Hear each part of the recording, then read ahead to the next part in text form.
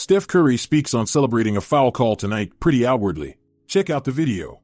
Were you clicking 3 empty bottles on the bench? Absolutely. Having some fun with it. How about you celebrated a foul call pretty substantially. What was that about? Just happy to get a call that I felt like was pretty obvious. There was one in the last game that I know there's like a still shot of Gafford all across my arms and the body and the whole deal. I ain't getting any free throws on it. Like, I'm not a foul baiter and not a guy that tried not to complain. It happens from time to time, but you can also celebrate when it goes your way too. Even if it's a little out of place or demonstrative, just having fun with it.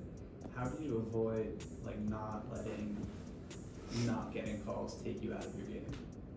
And you had 5 free throws in 5 games. 15 years of experience.